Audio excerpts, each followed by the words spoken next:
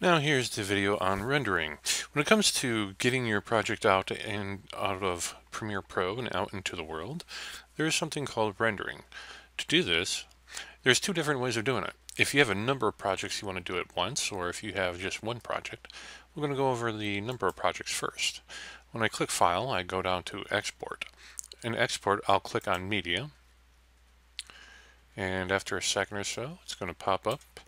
And in this box here, you can either match your sequence settings, but I suggest you probably go ahead with the higher bit rate. Sometimes an H.264 is probably one of the best at the moment.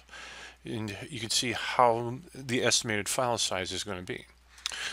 Make sure it's going to either match or go with a 1920 by 1080, a 1.0, which all this stuff is basically should be already set up in it. If you're not seeing it, then you'd have to probably go through and match the source and whatnot. But if you have had it set up at the beginning of the program, at the project, then you'd see it right here.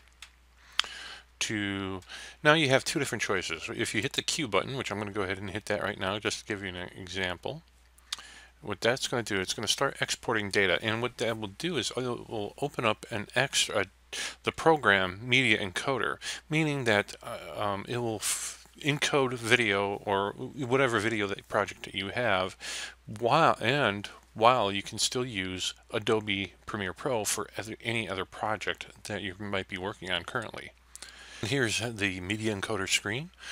Now, if you had a number of different projects, as you've seen here, you can go ahead and, if everything matches up to how you want it outputted, just go ahead, hit the play button, and it will automatically start rendering out all these projects for you.